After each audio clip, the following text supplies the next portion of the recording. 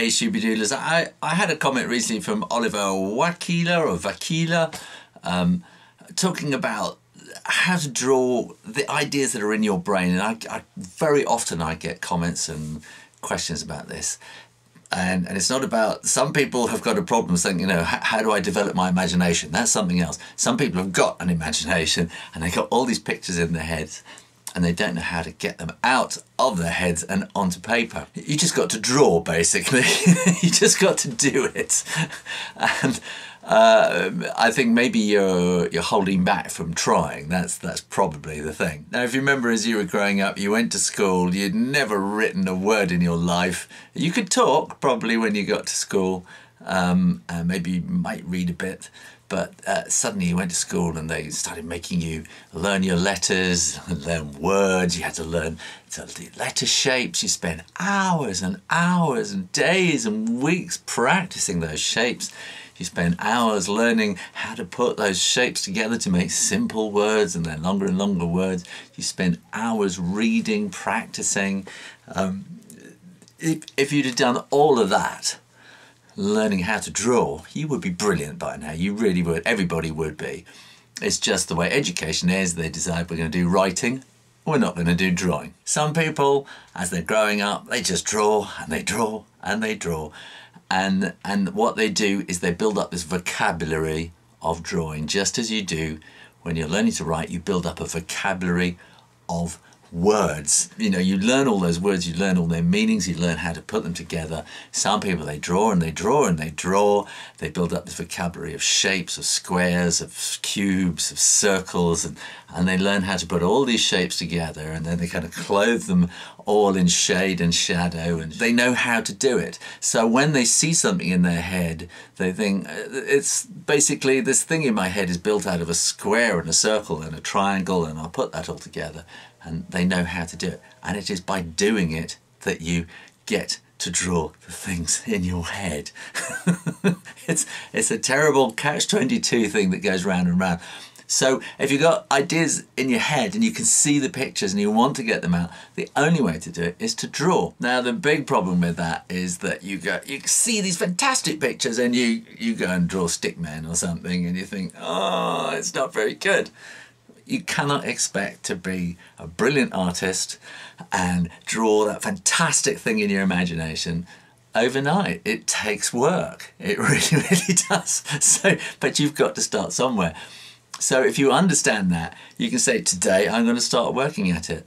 And I think because if you've got a good visual imagination and you can see those things, I think you will probably get there quicker than others. I made a book called Everyone Can Draw, and you can get it on Kindle and various things, where you start right at the beginning and but it quickly takes you through from really, really simple shapes into seeing how they create more complicated shapes. I made a whole video course of it on my Patreon Art School course. You can come and do that, learn. You're not going to learn all this stuff on YouTube. You need a kind of a structured way of learning. You've got to sit down and get on with it. You need to learn all those kind of basic building blocks onto which you can then sort of build this structure of the ideas into your head. Oh, here, let me show you. Now, say you have in your head some kind of weird idea for an animal, and it's a kind of a horse animal. You kind of need to know, you know, how to draw horses. And, you know, they're kind of basically sort of there's a cylinder there and there's a box on the front. The eye will be there and then the horns will be there. But hey, let's not make it a normal horse. You know, you have to kind of then learn a bit of perspective to know kind of how these things work together. And let's say its neck is on a spring. I'm just going to do that as well. There. Let's say its neck is on a spring, and his body is an oil can or something like that. It's knowing these simple shapes. You can give him, you know, sort of elephant legs at the front and sort of spindly little greyhound kind of legs at the back. And, you know, we might, I don't know, have a some kind of weird tail, I don't know. It's a collection of shapes, and this is now a kind of a framework onto which you build. So let's put that there, and then this will come along here,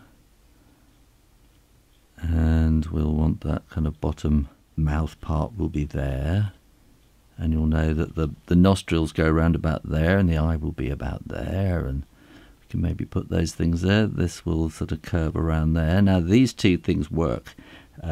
You know, you need to know quite how they work in terms of perspective, and then we'll put the neck on a spring.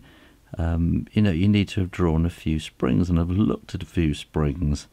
And if not springs, you know, find an old-fashioned telephone, you know, the ones with the receiver or the piece of wire on the end.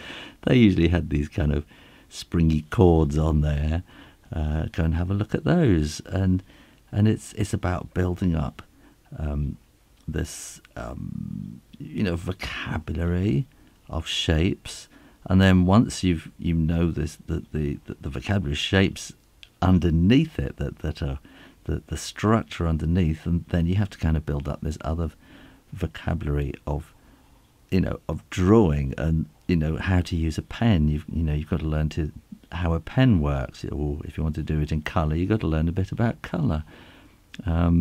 Let's say that's an oil can, something like those big oil drums, and then sticking out here there's going to be this rather pathetic little kind of greyhound back legs, and to get it sitting on the table, so that it feels like it's right. Again, you've got to do a bit of work on perspective to you know, to get that feel right.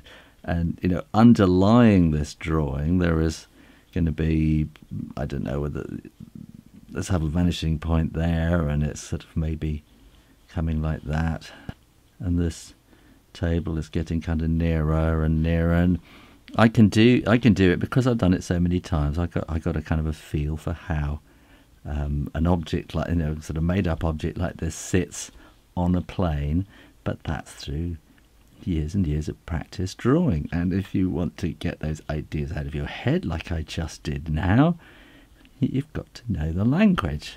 It's just like if you want to write a story, you can tell it out loud, and that'll be it once, you'll have done it. But if you want to record it, you've got to learn how to write. You've got to learn ABC, put the letters together to make words. You've got to learn how to put those words together to make sentences, and so it goes on. You've done an awful lot of work in your life doing that. You haven't done a lot of work doing this, and that's what you need to do. Well, I hope you enjoyed that, and why not go and have a look at this old video I made about getting a box inside your head, which is along the similar lines, or just have a go at the mystery drawing. Either way, make sure you click that logo at the top to subscribe for lots more drawing videos, and come and join my art school on Patreon. All my courses are only $3 a month, which is about £1.90 or £2.70 at the time of making this video. I do assignments and lots more. We're having a lot of fun on there. Come and have a look. In the meantime, keep drawing, practice, and I'll see you next time. You take care now. Bye-bye.